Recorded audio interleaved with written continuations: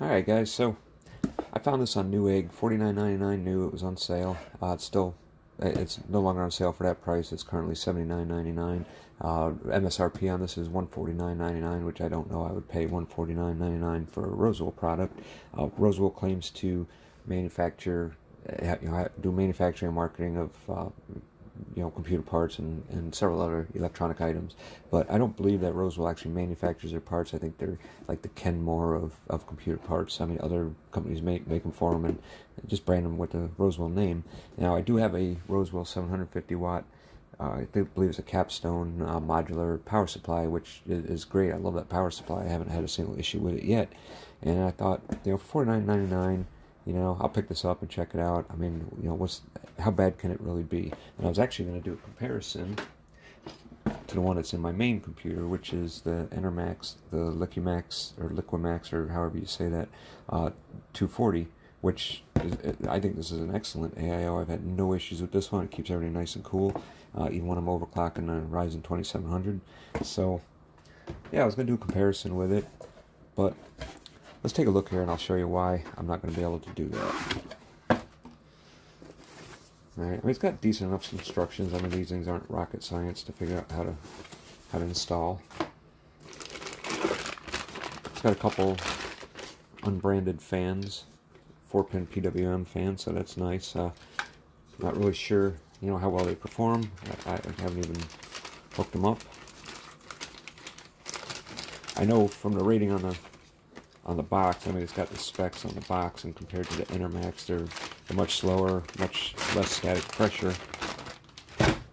But I was still willing to give this a try anyways. Alright, that nice little bag of hardware, comes with a fan splitter and everything, so everything seems to be included with it.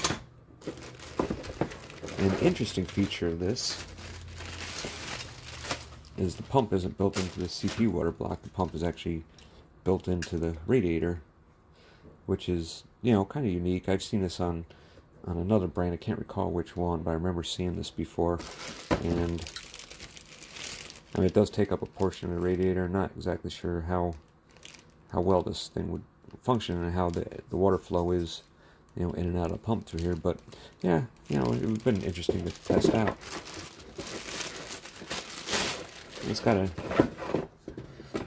nice enough looking CPU block. I mean, the hoses seem thick and decent, a little stiff, but they're on flexible fittings here, so that's kind of cool. It feels pretty solid.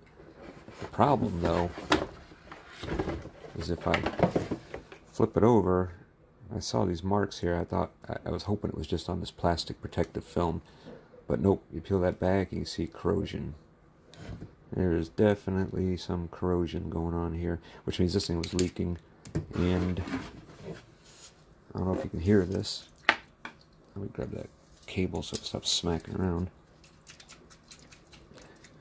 There's a lot of sloshing in there, and it sounds like there's not really a whole lot of water in there. So I think what happened here is I think this thing sprung a big old leak. Okay, maybe not a big leak, but this thing sprung a bit of a leak. Lost half the liquid and it started corroding the cold plate there. And you can see, I mean, this, I don't know if that's machining or I don't know what these marks are on there, but the whole thing just looks like shit. So this is getting packed up, and I'm going to send this back under RMA. And if I get another one that looks usable, then maybe we'll do the comparison.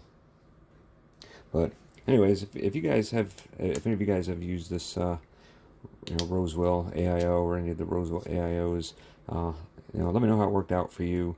I figured, $49.99 was probably too good of a deal to pass up, and apparently it was too good to be true, because yeah, this thing seems to be junk.